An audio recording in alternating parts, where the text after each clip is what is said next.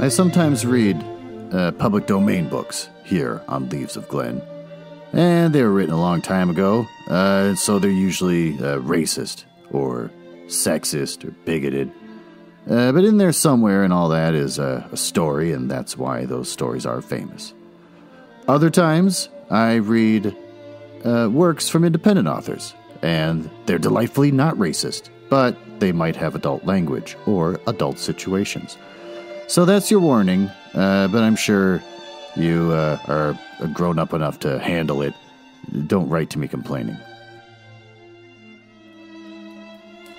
Well, you've reached the mansion of Leaves of Glen, where I read the hottest public domain books and short stories. I'm running with this bit, and it'll never stop, I think. You can hear the crackling fire. You're currently in my drawing room, where I greet you, which I found out recently, a drawing room is just a living room, so that's not as exciting as you think it would be. This week, we're going to continue reading David Copperfield by Charles Dickens. It's the 8th novel, first published as a serial in 1849-1850, and then he turned it into a book at the end of that. It's widely considered his most popular work. Want to learn about when he was born and died? Sure, that's all anyone ever cares about anymore these days. Born the 7th of February, 1812, and he died the 9th of June, 1870. I don't have any fun facts. I'm running out. I was slowly reading this article about him trying to be a magician that turned out to be a turd fest. It's not as exciting as I hoped it would be. So let's read the last part of Charles Dickens, a.k.a. the Unparalleled Necromancer, from a Mental Floss article, where he has spent most of the time that I've been reading about this trying to be a magician, because he decided that'd be cool. He bought out all the magic stuff from a dying magic store and called himself, racistly enough, Ria Rama Roos. He wear a turban and everything, and he was just trying to be generally from India. Back in the times he thought he was being cute. Maybe he even thought he was flattering, but nope, just racist. So, last we left off, he traveled around the country doing his magic tricks as this racist persona, and one of his friends was with him on this vacation and got seriously ill, and that's kind of where we left off. So, I guess he recovered. With the vacation over, Dickens was immediately back to work. David Copperfield was completed by November 1850, which, as you know, we are reading, and was quickly followed by the first installment of Bleak House, less than 18 months later. Though the pressures of writing apparently left him little time to continue practicing his own conjuring act, Dickens nevertheless maintained an interest in magic. And while in France in 1854, he made a point of seeing a renowned French mind reader called Alfred de Caston. He was, Dickens later wrote, a perfectly original genius who puts any sort of knowledge of legerdemain. Well, it's not on my Kindle, so I can't look up what the heck that's supposed to mean. Such as I suppose that I possessed, at utter defiance. Dickens himself, however, never performed again. So, that's the end of that. What am I going to find about him? Because there's like 10 more chapters here, so I don't know what else I'm going to find to read about the author. This podcast has turned into a lot of work. We're going to recap the previous chapter. So his mom and the baby are dead, sadly enough. And after the funeral, the Murdstones, they fire Peggotty. They let David go to Yarmouth with Peggotty to hang with Emily, where he gets creepy on her, trying to kiss her, get his hand around her waist, that kind of thing. Mr. Barkis is also creepy towards Peggotty, so there's kind of a dueling love thing going on there, and both are done inappropriately and highly awkwardly. But he never really speaks to Peggotty, he just keeps showing up with random gifts, hoping he's going to canvass an area and find something she likes. And then just hangs around, not talking with her by the fireplace, and I guess she just giggles like a weirdo the whole time. And then they go on a picnic with Emily and David, and they stop at a church, get married real quick, and then go for the rest of the picnic, now newly married and in love.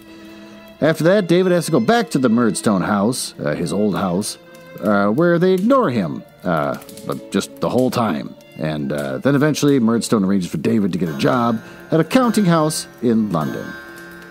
Well, there's the grandfather clock. Hey, I just recently found out my dad went into surgery and didn't tell anyone. So, Dad, if you're listening, I hope you're okay.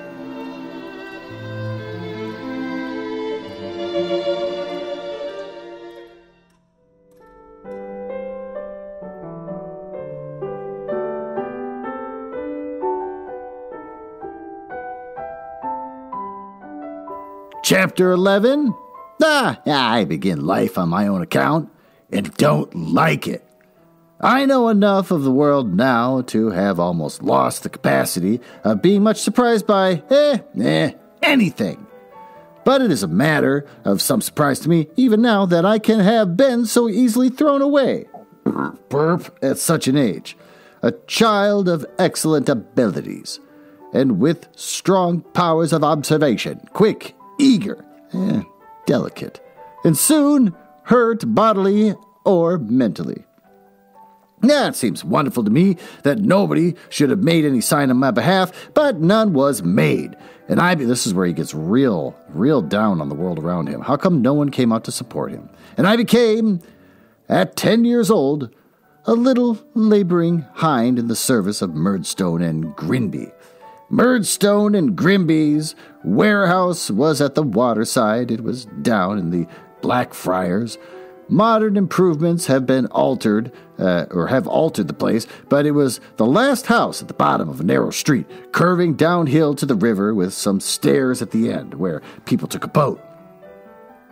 It's a crazy old house with a wharf of its own, abutting on the water when the tide was in, and on the mud when the tide was out, and literally overrun with rats. Its paneled rooms, discolored with the dirt and smoke of 100 years, I dare say. Its decaying floors and staircase, the squeaking and scuffling of the old gray rats down in the cellars, and the dirt and the rottenness of the place are things not many years ago in my mind, but of the present instant. They are all before me, just as they were in the evil hour when I went among them for the first time, with my trembling hand in Mr. Quinon's.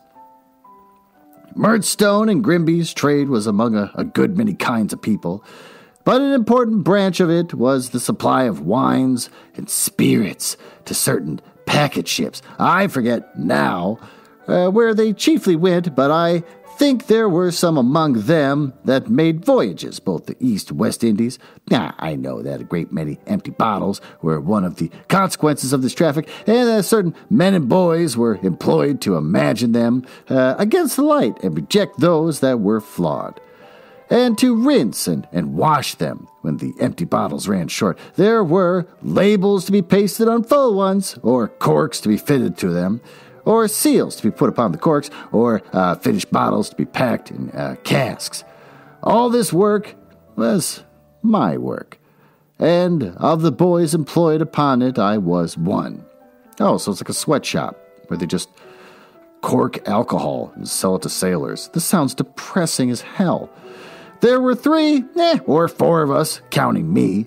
My working place was established in the corner of the warehouse where Mr. Quinon could see me when he chose to stand up on the bottom rail of his stool in the courting house and look at me through a window above the desk. Hither, on the first morning of my so auspiciously beginning life on my own account, the oldest of the regular boys was summoned to show me my business.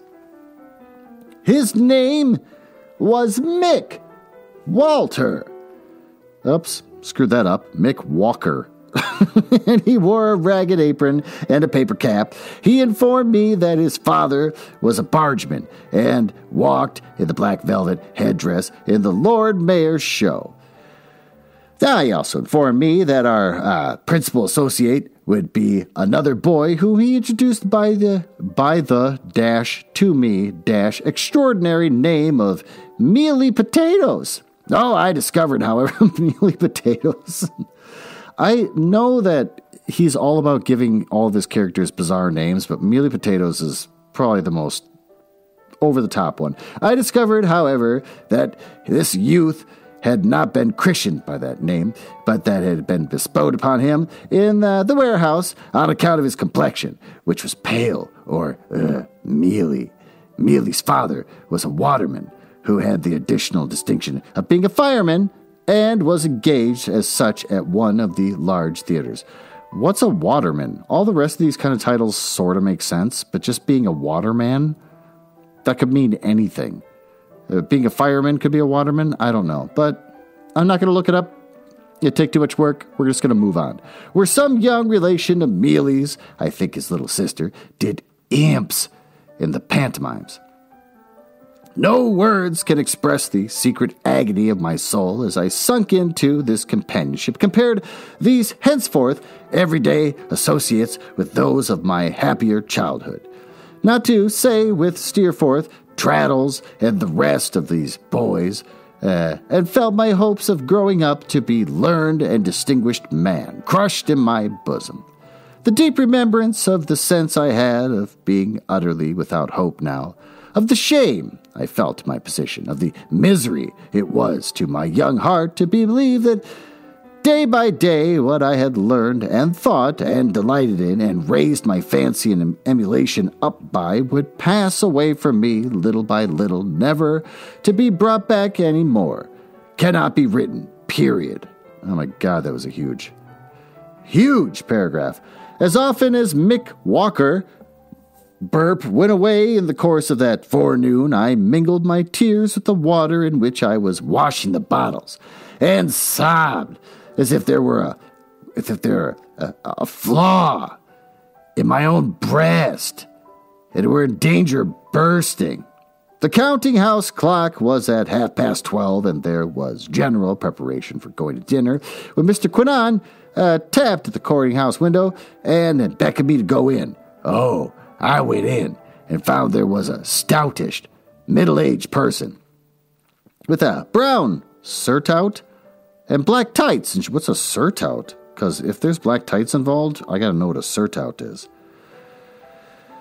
Surtout, a man's overcoat of a style similar to a frock coat. Late 17th century from the French, sur over tout, everything. All right, fine, surtout, and black tights and shoes, with no more hair upon his head, which was a large one, and very shining in parentheses, than there was upon an egg.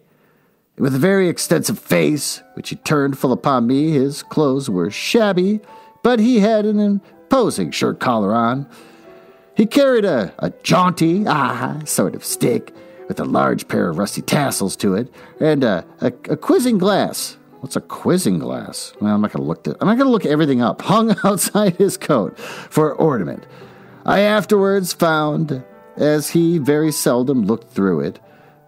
He looked through it? It was like a giant magnifying glass, and couldn't see anything when he did. This, said Mr. Quinnan, in allusion to myself, is he. This, said the stranger, with a certain condescending roll in his voice, and a certain indescribable air of doing something genteel, which impressed me, very much, is Master Copperfield. I hope I see you well, sir. I said I was very well, and hoped he was. I was sufficiently ill at ease, heaven knows, but it was not in my nature to complain much at the time of my life, so I said I was very well, and hoped he was. I am, said the stranger, thank heaven, quite well. I have received a letter from Mr. Murdstone, in which he mentions that he would desire me to receive into an apartment in the rear of my house, which is at present unoccupied, and is, in short, to be let as a... In short, said the stranger, with a smile and a burst of confidence, as a bedroom. The young beginner whom I have now the pleasure to, said the stranger, waved his hand and settled his chin upon a short collar, period. Oh my God, that was a long one. This is Mr. Micawber. Micawber. Micawber. Micawber. I don't know, whatever, said Mr. Quinnan to me. Ahem, said the stranger. That is my name. Mr. Micawber, said Mr. Quinnan. QAnon. Wow. Well, the times are bleeding through into my podcast. Suddenly, QAnon is becoming part of this book. No, it's Quinon is known to Mr. Murdstone. He takes orders for us on commission when he can't get any, and he has been written to by Mr. Murdstone on the subject of your lodgings. And he will receive you as a lodger. My address, said Mr. Mickwhibber, is Windsor Terrace, City Road. In short, said Mr. Mickwhibber with the same genteel air, and in another burst of confidence, I live there. I made him a bow. Under the impression, said Mr. Mickwhibber, that your peregrinations. Well, all right. Wow, this chapter's off to a horrible start. Peregrinations. Travel or wander around from place to place. That your peregrinations in this metropolis have not yet been extensive, and that you might have some difficulty in penetrating the Arcadia of the modern Babylon in the direction of the City Road. In short, said Mr. Mickwhibber in another burst of confidence, that you might lose yourself. I shall be happy to call this evening and install you in the knowledge of the nearest way. Oh, I thanked him with all my heart, for it was friendly in him to offer to take the trouble. At what hour, said Mr. Mickwhibber, shall I? At about 8, said Mr. Quinon. At about 8, said Mr. Mickwhibber. I beg to wish you good day. Mr. Quinon and I will intrude no longer. So, he put on his hat, went out with his cane under his arm, very upright, humming a tune. When he is clear of the counting house, Mr. Quinon then formally engaged me to be as useful as I could in the warehouse of the Murdstone and Grinby at a salary, I think, of 6 shillings a week. I'm not clear whether it was 6 or 7. I'm inclined to believe, from my uncertainty on this head, that it was 6 at first and 7 afterwards. He paid me a week down from his own pocket, I believe, in parentheses, and I gave mealy 6 out of it to get my trunk carried to Windsor Terrace that night, it being too heavy for my strength, small as it was. Oh, that's sad. He's just a tiny little boy, and it's a tiny little trunk that he can't carry. I paid 6 more for my dinner, which was a meat pie, gross, and a turn at a neighboring pump. And past the... What is a neighboring pump? Just water? And past the hour which was allowed for that meal, and walking about the streets. At the appointed time in the evening, Mr. Mickwhibber reappeared. I washed my hands and my face to do the greater honor to his gentility. And we walked to our house, as I suppose I must have now called it together. Mr. Mickwhibber impressing the name of the streets and the shapes of the corner houses around upon me as we went along, that I might find my way back easily in the morning. Arrived at the house in Windsor Terrace, parentheses, which I noticed was shabby, like himself, but also, like himself, made all the show it could. He presented me to Mrs. Mickwhibber, a thin, and faded lady, not at all young, who was sitting in the parlor.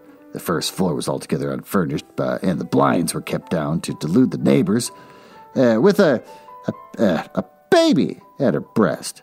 This baby is one of the twins. And I may remark here that I hardly ever, in all my experience of the family, saw both the twins detached from Miss Mickwhibber at the same time. Ah, gross. She's like, well, it's not gross, it's just weird that she's double-teaming the feedings. One of them was always taking refreshment. There were, 2 other children, Master Mickwhibber, aged about 4, and Miss Mickwhibber, aged about 3, these and a dark-complexioned young woman with a habit of snorting, who was a servant to the family and informed me before half an hour had expired that she was, quote, a orphling, and came from St. Luke's warehouse in the neighborhood, completed with the establishment. Oh, my room was at the top of the house, at the back. A closed chamber, stenciled all over with ornament from which my young imagination represented as a blue muffin, and a very scantily furnished. I never thought, said Miss McWeber when she came up, twin and all, to show me the apartment and sat down to take breath before I was married when I lived with Papa and Mama, that I should ever find it necessary to take a lodger. But Mr. McWeber, being in difficulties, all considerations of private feeling must give way. I said, yes, ma'am. Mr. McWeber's difficulties are almost overwhelming just at present, said Mrs. McWeber. And whether it is possible to bring him through them, I don't know. When I lived at home with Papa and Mama, I really should have hardly understood what the word meant in the sense in which I now employ it, but experientia does it, as Papa used to say. Well, I said the word out loud. I don't know what it means, so I'm not going to look it up. I cannot satisfy myself whether she told me that Mr. McWeber had been an officer in the Marines, or whether I imagined it. I only know that I believe to this hour that there was in the Marines once upon a time, without knowing why. He was a sort of town traveler for a number of miscellaneous houses now, and made little or nothing of it, I am afraid. Mr. McWeber's creditors will not give him some time, said Mrs. McWeber. They must take the consequences, and the sooner they bring it to an issue, the better. Blood cannot be obtained from a stone. Neither can anything on account be obtained at present, not to mention the law expenses, from Mr. McWeber. I would count myself lucky if I was ever in a relationship with a woman who stood by me so fiercely, as I am a complete financial loser. But Mr. McWeber found one, so good for him. I never can quite understand whether my precocious self-dependence confused Mrs. McWeber in reference to my age, or whether she was so full of the subject that she would have talked about it to the very twins if there had been nobody else to communicate with. But this was the strain in which she began, and she went on accordingly all the time I knew her. Poor Mrs. McWeber. She said she had tried to exert herself, and so, I have no doubt, she had. The center of the street door was perfectly covered with a great brass plate on which was engraved, Mrs. McWeber's boarding establishment for young ladies. But I never found out that any young lady had ever been to school there, or that any young lady ever came, or proposed to come, or that the least preparation was ever made to receive any young lady. The only visitors I ever saw or heard of were creditors.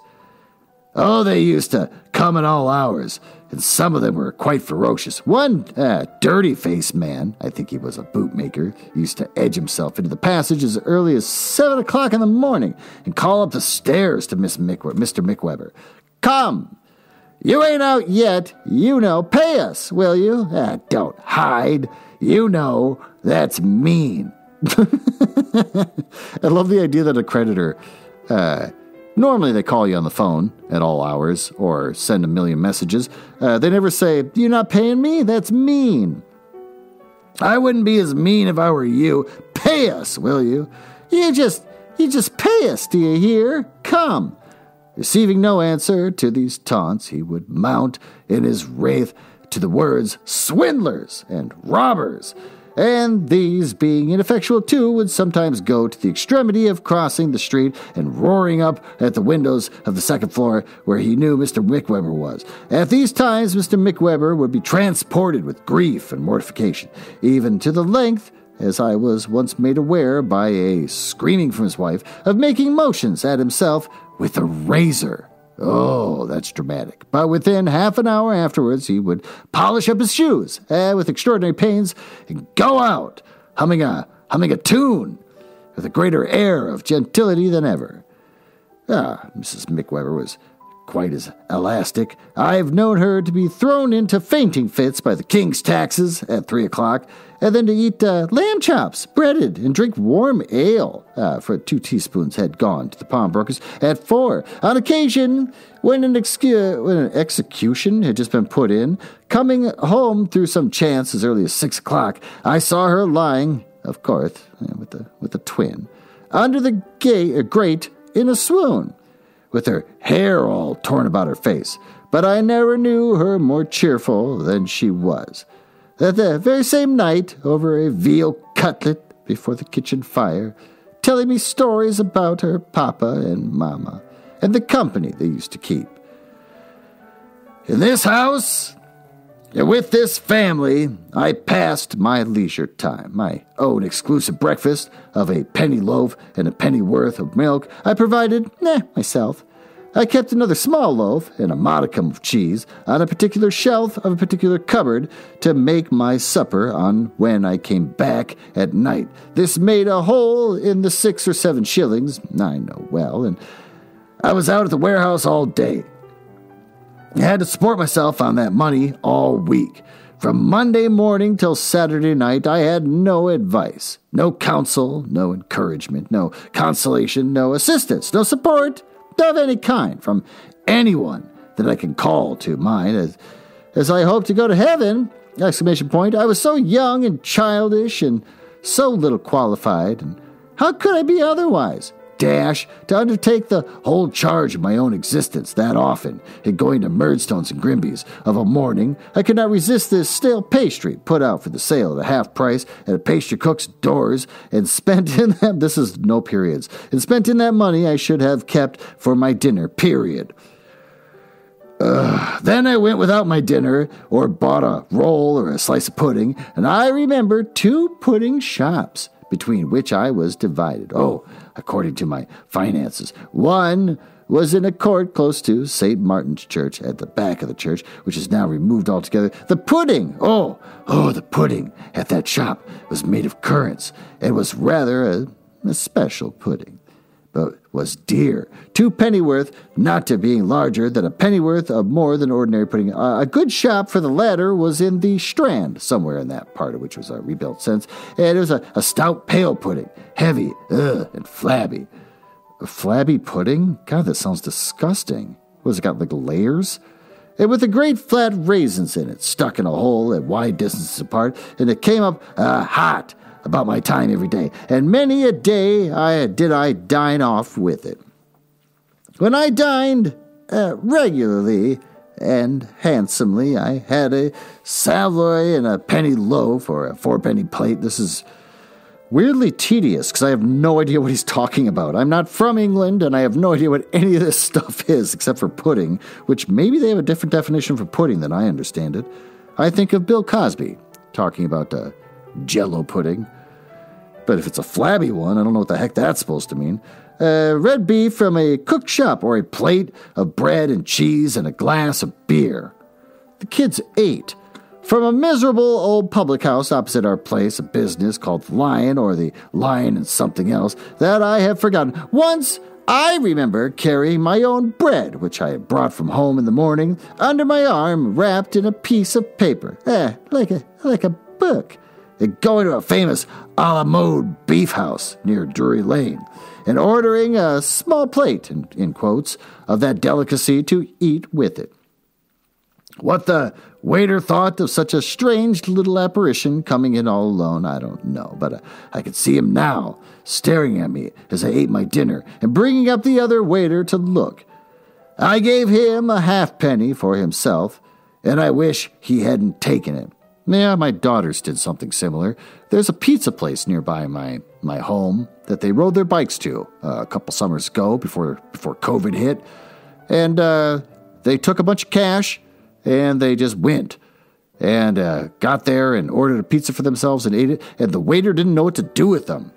They weren't infants. They were tweens, but yeah, just expected a parent there the whole time. So look at him writing about something we all experience even in the modern day. We had half an hour, I think, for tea. When I had money enough, I used to get a half pint of ready-made coffee and a slice of bread and butter. When I had none, I used to look at a venison shop in Fleet Street, or I have strolled at such time as far as the Covenant Garden Market and stared at the pineapples. Oh, I was fond of wandering about the Adelphi, because it was a mysterious place with those dark arches. I see myself emerging one evening from one of these arches on a little public house close to the river with an open space before it where some coal heavers were dancing. That's weird. To look at whom I sat down upon a bench. I wonder what they thought of me. Well, what do you think of them? They're dancing. I was such a child and so little that frequently when I went into the bar of a strange public house for, burp, a glass of ale or porter to moisten what I had had for dinner, they were afraid to give it to me. I remember one hot evening I went into the bar of a public house and said to the landlord, what's your best, your very best ale, a glass. For it was a special occasion. I don't know what, it may have been my birthday. 2 pence halfpenny, said the landlord. It is the price of the genuine stunning ale. Then, says I, producing the money, just draw me a glass of the genuine stunning, if you please, with a good head to it. Who asks for a good head? Man, beer culture has changed over the last 100 so years. Because now you get a head on, you're like, crap, there's a big head of beer. Now I got to sit there and, what's the trick? You take earwax on your pinky and you stir it around in there. It's witchcraft. None of it means anything, but he wants a good head. Also, he's 8. How many child alcoholics were there back in this time? The landlord looked at me in return over the bar from head to foot with a strange smile on his face and insisted of drawing the beer, looked around the screen and said something to his wife. She came out from behind it and with her work in her hand and joined him in surveying me.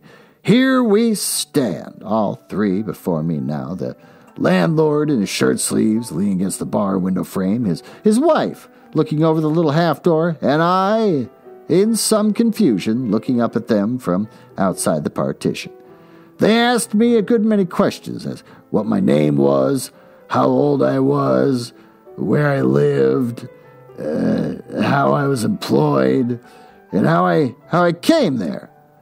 To all of which, that I might commit nobody, I invented, I'm afraid, appropriate answers, and they served me with the ale, though I suspect it was not the genuine stunning, and the landlord's wife, opening the little half door of the bar, and bending down, gave me my money back. Oh, that's nice of her. I mean, he's still drinking alcohol, but that's nice of her. It gave me a kiss that was half admiring and half compassionate, but all womanly and good, I'm sure. Well, with that, why don't we take a little break? Let's get out of the library. Let's go into the master bedroom. And let me tell you about a new upcoming romance novel.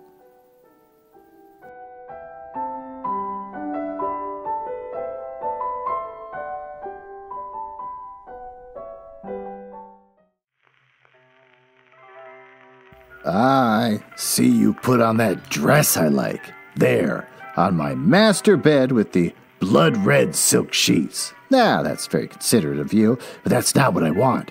Instead, I want you to put on this cloak and this weird laser attachment to your glasses. For some reason, I'm imagining you wearing glasses. As I read to you a review of Kingdom of the Shadow and Light by Karen Marie Moning. Michaela Lane faces the ultimate threat when war breaks out between the kingdoms of shadow and light as the #1 New York Times best-selling Fever series races to an explosive revelation. You know, I read something recently on Reddit, of all places, that someone says, how come every book is a New York Times best-selling author or best-selling series? And somebody else wrote, it takes almost nothing to be considered a New York Times best-selling whatever for a week. And then that way, it helps out all the publishing houses that want that to be able to broadcast and have bookstores put it on the front shelves. And since all of these books are Penguin Random House books, they're all in on the grift. From the moment Michaela Lane arrived in Dublin to hunt her sister's murderer, she's had to fight one dangerous battle after the next to survive, to secure power, and to keep her city safe, to protect the people she loves. That's nice of her. As a matter of who's good and who's evil can be decided by the answer to a single question. Whose side are you on? Now, as High Queen of the Fae, Mac faces her greatest challenge yet, ruling the very race she was born to hunt and kill. A race that wants her dead yesterday, so they can put a pure-blood Fae queen on the throne. Burp, but challenges with her subjects are the least of her concerns when an ancient deadly foe resurfaces, changing not only the rules of the game, but the very game itself, initiating a catastrophic sequence of events which have devastating consequences and leave Mac questioning everything she's ever learned and everyone she's ever loved, period. Now begins an epic battle between mortal and Fae, Seelie and unseelie, would-be kings and would-be queens, with possession of the unseelie king's virtually unlimited power and the fate of humanity at stake. From the exquisite, deadly gardens of the High Queen's court to long-forgotten truths found in the sacred grove of creation.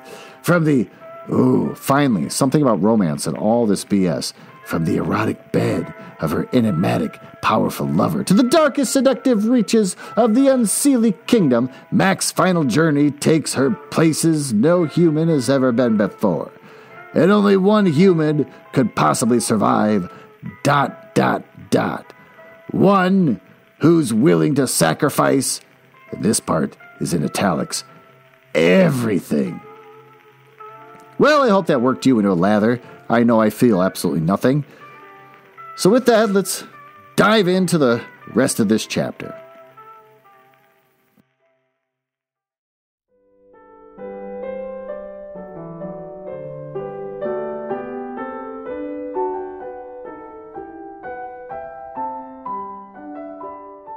Well, continuing on, we just learned that a couple, a husband and wife that own this bar, think it's adorable that this little kid is just sitting there drinking their beer. I know I do not exaggerate unconsciously or unintentionally the scantiness of my resources or the difficulties of my life. I know that if a shilling were given to me by Mr. Quinnon any time, I spent it in a dinner or a tea. Well, he's a humble man. I know that I worked from morning until night with common men and boys and a shabby child. I know that I lounged about the streets, insufficiently and unsatisfactorily fed. I know that, but for the mercy of God, I might easily have been, for any care that was taken of me, a little robber or a little vagabond. Yet I held some station at Murdstone and Grinby's too. Besides that, Mr. QAnon, well, maybe I should just embrace it and call him QAnon. Mr. QAnon, he's really into bizarre conspiracy theories. Did what a careless man so occupied in dealing with a thing so anomalous could, to treat me as one upon a different footing from the rest. I never said to man or boy how it was that I came to be there, or gave the least indication of being sorry that I was there, that I suffered in secret, and that I suffered exquisitely, and no one ever knew but I. Oh, how much I suffered! It is, as I have said already, utterly beyond my power to tell. But I kept my own counsel, and did my own work, and I knew from the first that if I could not do my work as well as any of the rest, I could not hold myself above slight and contempt. I soon became at least as expeditious and as skillful as either of the other boys. Though perfectly familiar with them, my conduct and manner were different enough from theirs to place a space between us. Oh, good, he's still putting on airs. Still got a comeuppance. They and the men generally spoke of me as, the little gent, or the young Suffolker. A certain man named Gregory, who was foreman of the packers, and another named Tip, who was the carman and wore a red jacket, used to address me sometimes as David, but I think it was mostly when we were very confidential and when I had made some efforts to entertain them over our work with some results of the old readings, which were fast perishing out of my remembrance. Oh, so he's telling about the books he read a long time ago? Mealy Potatoes uprose once and rebelled against my being so distinguished, but Mick Walker settled him in no time. Oh, so he's already got an older boy taking care of him, just like in the school. There's kind of a vibe there I don't know if I'm comfortable with. My rescue from this kind of existence I considered quite hopeless and abandoned as such altogether. I am solemnly convinced that I never for 1 hour was reconciled to it, or was otherwise than miserably unhappy. Oh, but I bore it. And even to Peggotty, partly for the love of her and partly for shame, never in any letter, though many passed between us, revealed the truth. Mr. Mickwebber's difficulties were in addition to the distressed state of my mind. In my forlorn state, I became quite attached to the family and used to walk about, busy with Mrs. Mickwebber's calculations of ways and means, and heavy with the weight of Mr. Mickwebber's debts.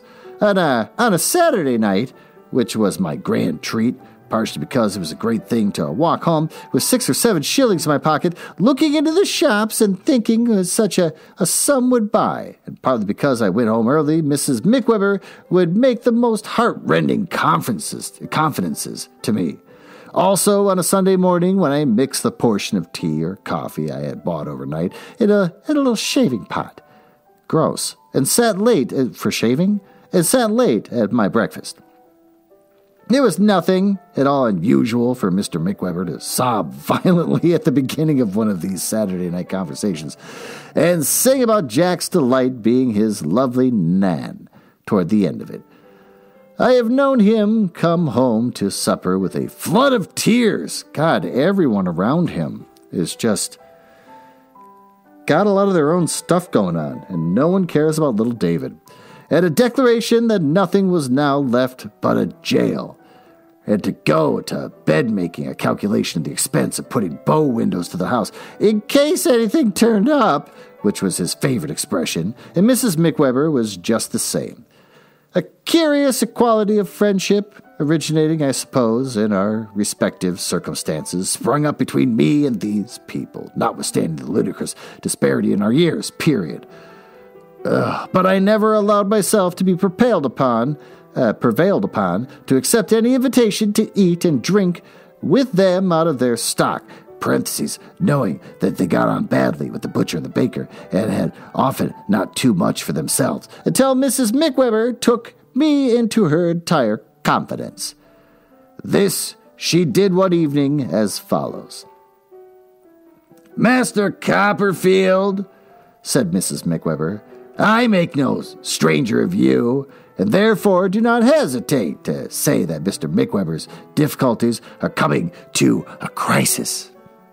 It made me very miserable to hear it, and I looked at Mrs. Mickwebber's red eyes with the utmost sympathy, with the exception of the heel of a Dutch cheese, which is not adapted to the wants of a young family, said Mrs. Mickwebber. "There is really not a scrap of anything in the larder.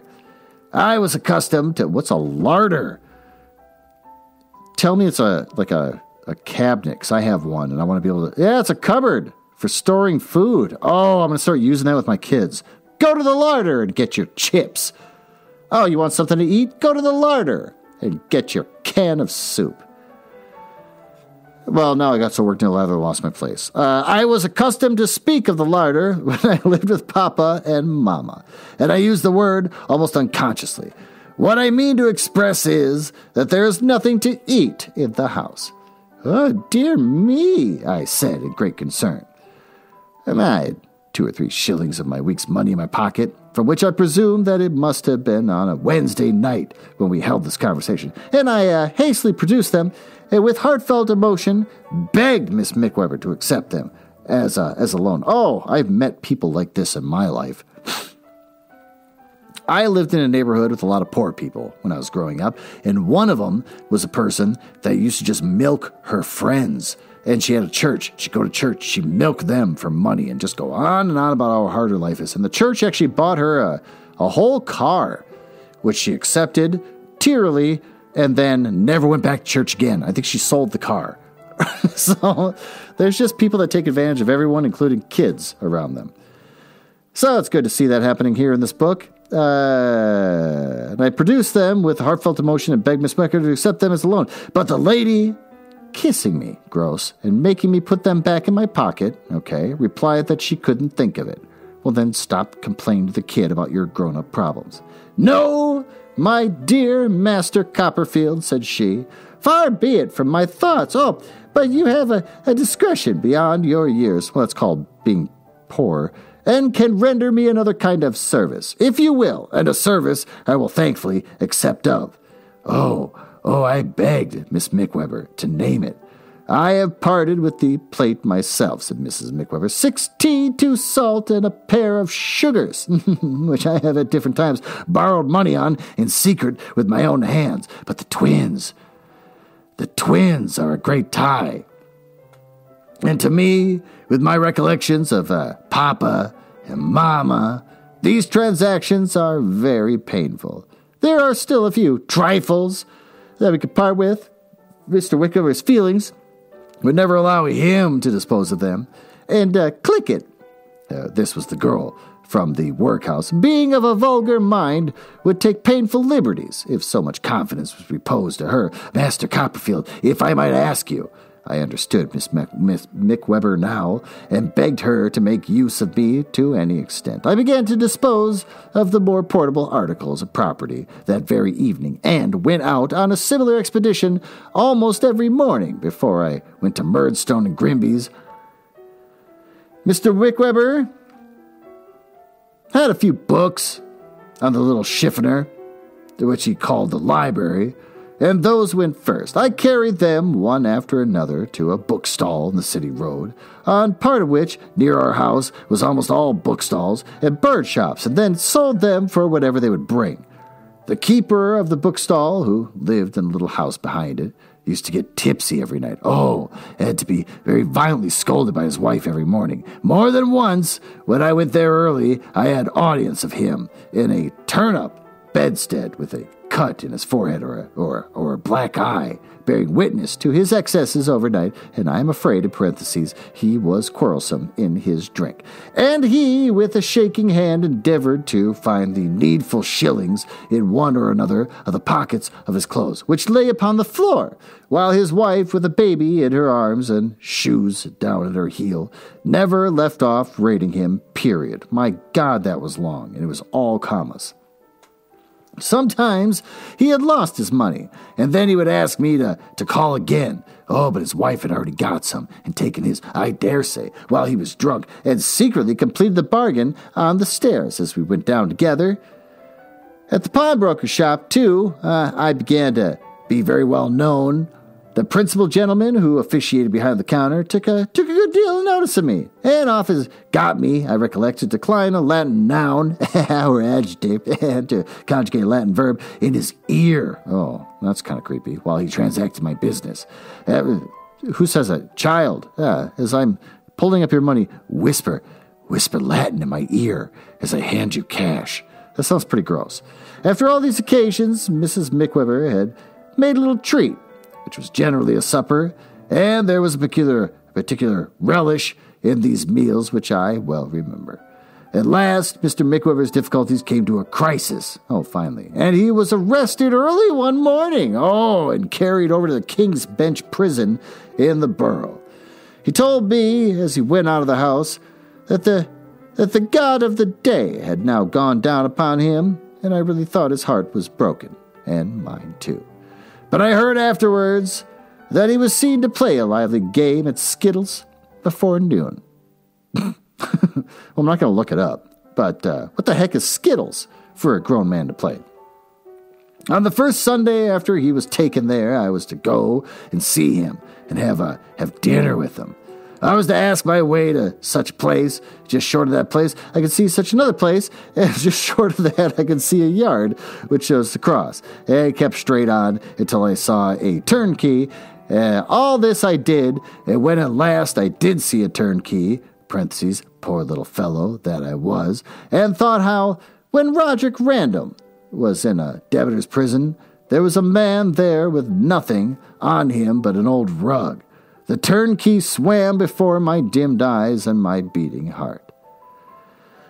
Mr. McWeber, he's waiting for me within the gate, and we went up to his room, top story but one. This is a prison where you can have dinner with the person and go up to their room, and cried very much. He solemnly conjured me, I remember, to take warning by his fate, and to observe that if a man had 20 pounds a year for his income and spent 19 pounds, 19 shillings and 6 pence, he would be happy. But that if he spent 20 pounds, one would be miserable. After which he borrowed a shilling off me for a porter, gave me a written order on Miss Wicker for the amount, and put away his pocket handkerchief, and cheered up. Now we sat before a little fire. What kind of prison is this?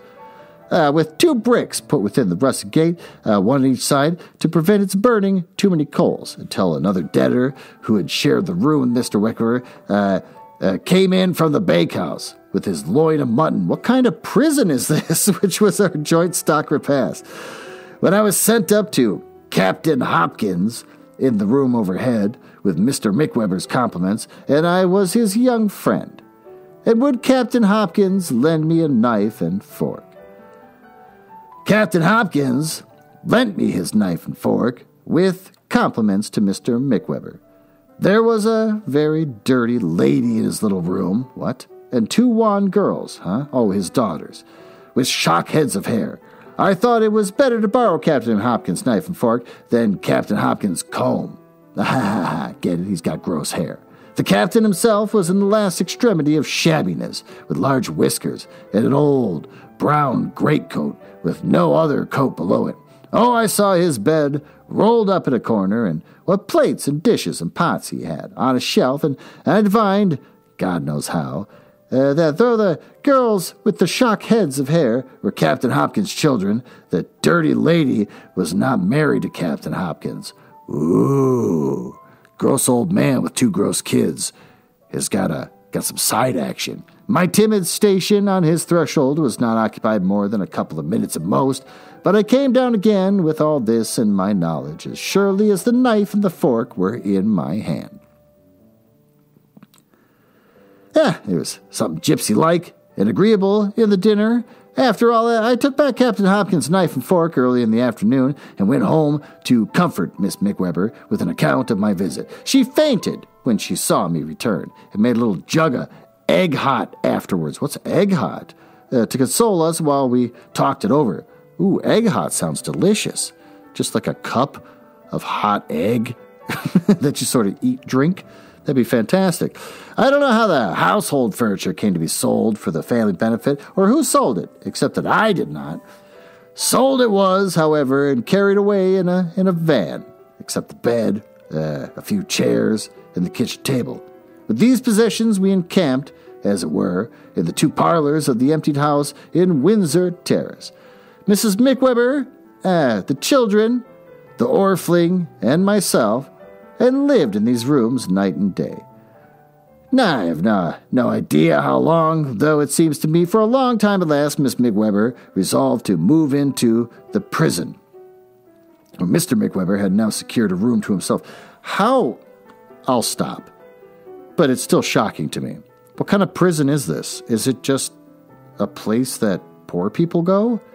Not really a prison because you've done something wrong and you're being detained? You can have your wife move in. You got a room. You can go borrow a knife and fork from the warden or whatever. This is all weird. So I took the key of the house to the landlord, who was very glad to get it, and the beds were sent over to the King's Bench except mine, for which a little room was hired outside the walls of the neighborhood of that institution, very much to my satisfaction, since the McWebers and I had become too used to one another in our troubles to part. Oh, well, he's found another Peggotty. The orphan was likewise accommodated with an inexpensive lodging in the same neighborhood. Mine was a quiet back garret with a sloping roof commanding a pleasant prospect of the timber yard, and when I took possession of it, With the reflection that Mr. McWeber's troubles had come to a crisis at last, I thought it quite a paradise. And at this time I was working at Murdstone and Grimby's in the same common way, and with the same common companions and the same sense of unmerited degradation as of the first. But I never, happily for me no doubt, made a single acquaintance or spoke to any of the many boys whom I saw daily going in and out of the warehouse, and prowling about the streets at the mealtimes. I led the same secretly unhappy life, but I led it in the same lonely, self-reliant manner. The only changes I'm conscious of are, firstly, that I had grown more shabby, and secondly, that I was now relieved of much of the weight of Mr. and Mrs. McWeber's cares, for some relatives or friends had engaged to help them at their present pass, and they lived more comfortably in the prison than they had lived for a long while out of it. Oh, I used to breakfast with them now, in virtue of some arrangement, of which I have forgotten the details. I forget, too, at what hour the gates were opened in the morning, admitting of my going in, but I know that I was often up at 6 o'clock, and that my favorite lounging place in the interval was the old London Bridge, where I was wont to sit in one of the stone recesses, watching the people go by, or to look over the balustrades at the sun shining in the water, and lighting up the golden flame at the top of the monument. The Orfling met me here sometimes, to be told some astonishing fictions respecting the wharves and the tower, of which I could say no more than I hope that I believe them myself. In the evening I used to go back to the prison, walk up and down the parade with Mr. McWeber, or play casino with Mrs. McWeber. What kind of prison is this? I'll stop. I'll let it go. I'm just being repetitive at this point. And to hear reminiscence of her papa and her mama, whether Mr. Murdstone knew where I was, I am unable to say. I never told them at Murdstone and Grimby's. Mr. McWeber's affairs, although past their crisis, were very much involved by reason of a certain, quote, deed, of which I used to hear a great deal, and of which I suppose now to have been some former composition with his creditors, though I was so far from being clear about it then that I am conscious of having confounded it with those demoniacal parchments which are held to have, once upon a time, obtained a great extent in Germany, period. Oh my God, that was a long one. At last, this document appeared to be got out of the way somehow. At all events, it ceased to be the rock ahead it had been. And Mrs. McWeber informed me that her, quote, her family had decided that Mr. McWeber should apply for his release under the Insolvent Debtors Act. Debtors Act. Why did I say debtors? That was weird. Which would set him free, she expected, in about 6 weeks. What kind of jail or prison is this? I gotta let it go.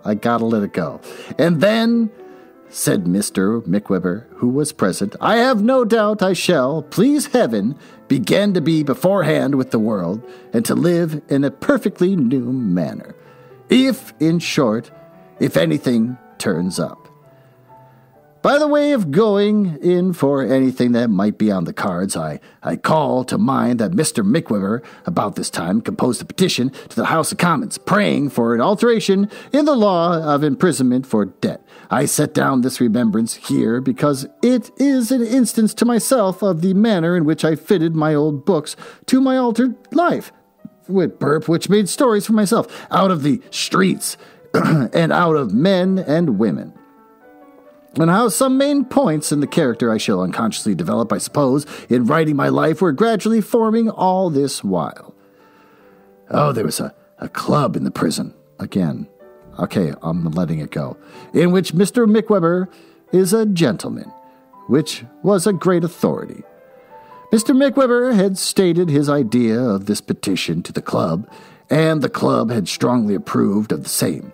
Wherefore, Mr. McWeber, who was thoroughly good-natured man, as active a creature as anything about his own affairs ever existed, and never so happy as when he was busy about something that could never be of profit to him, set to work at the petition, invented it, engrossed it on an immense sheet of paper, spread it out on a table, and appointed a time for all the club, and all within the walls if they chose to come up to his room and sign it.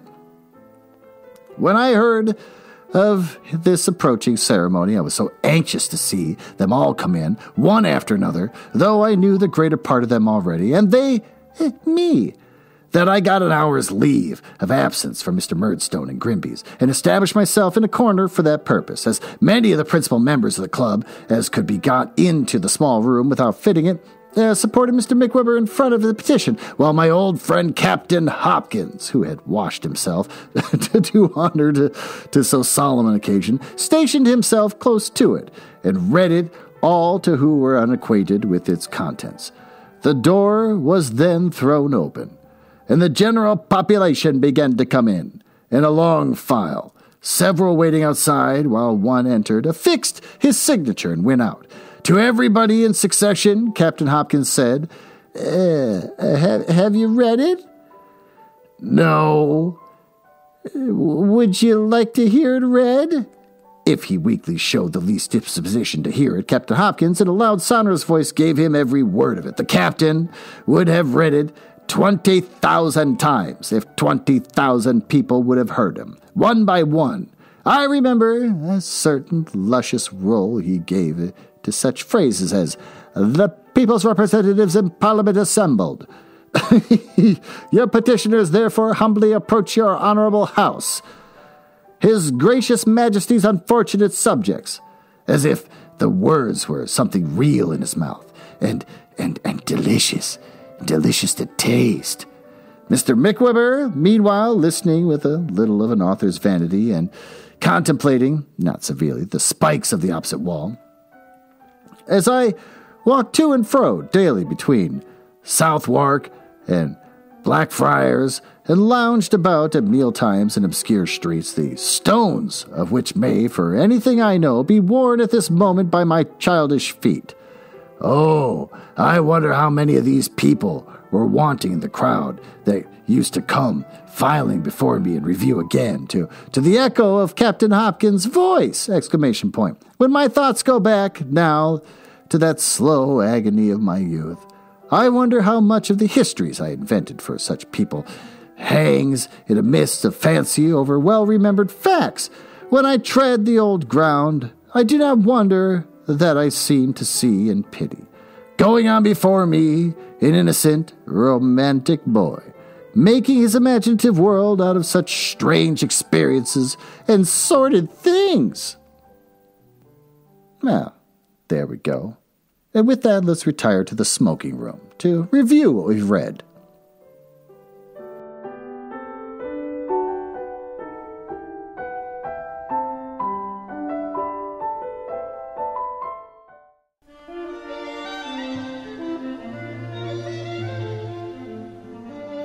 Well, what happened in this chapter? David goes to work for Murdstone and Grimby. Apparently, they just make wine and spirits and ship them to sailors and creepy people. David's job is to refill old bottles and pack them for shipment. David goes to live in a spare room at the McQuimby family, and they have financial problems, which he gets to hear all about. So he winds up having to donate most of his income to them, besides them getting money for him living there. Soon he's pawning things for them, and so they can buy food and stuff. McQuimby is eventually arrested and put in debtors' prison, which apparently doesn't sound like a real prison because you get your own room and you can have friends over and have dinner and wander around. It's not like a real prison at all, which is so disappointing for me because you're not really suffering, especially if you can bring your family there to live with you.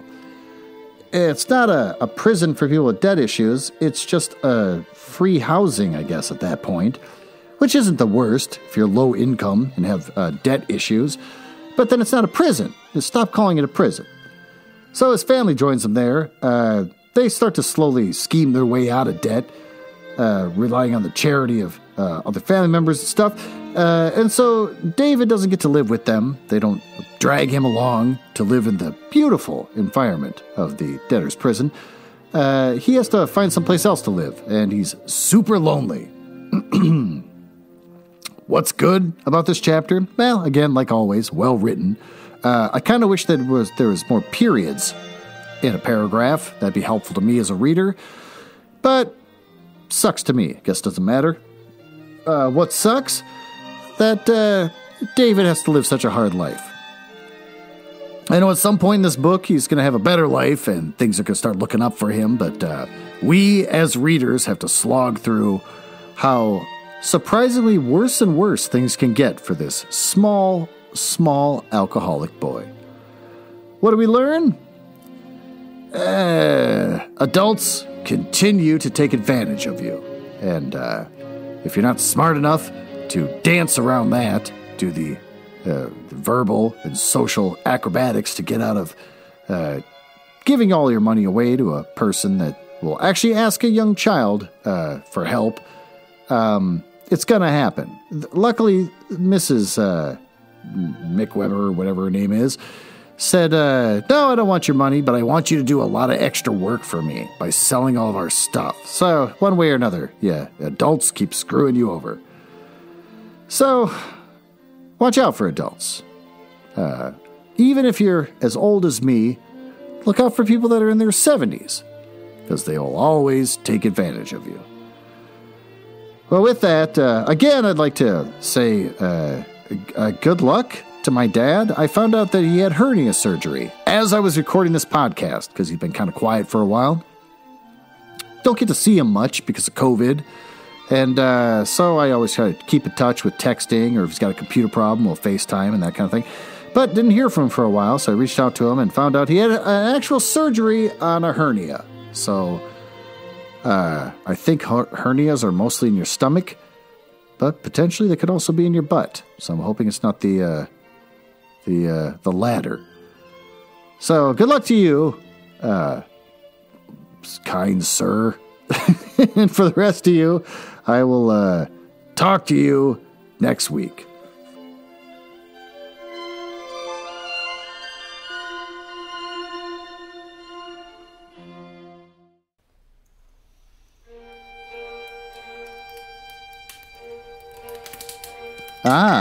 Well, it appears you found me in the part of the podcast I hate the most, where I tell you all about the places on the internet where you can find me. You can tell I hate this because of the sound effects making it sound like a stormy night in the drawing room of the damned. Now, there's that. Are you cool? I like cool people. It's the reason why I got involved in this business to begin with, just to meet cool people, not losers. So if you're cool, feel free to go over to my website, nuzzlehouse.com. You can see a backlog of everything I've ever read, along with episodes from the Book Boys and blah, blah, blah. You can also find me on Instagram, which is House Nuzzle. And conveniently enough, Twitter, which is also @HouseNuzzle. Annoyingly, YouTube made me pick a name instead of just a House Nuzzle, so I got Glenn Nuzzles. So I guess you search for that if you want to watch a screen that doesn't do anything and just hear my voice. And since I think you might be cool, you can always just email me directly, glenn.nuzzles@gmail.com. But don't email if you're a nerdlinger or a dork. Now, back to business. Can't believe I drank all of them already. There's got to be one left.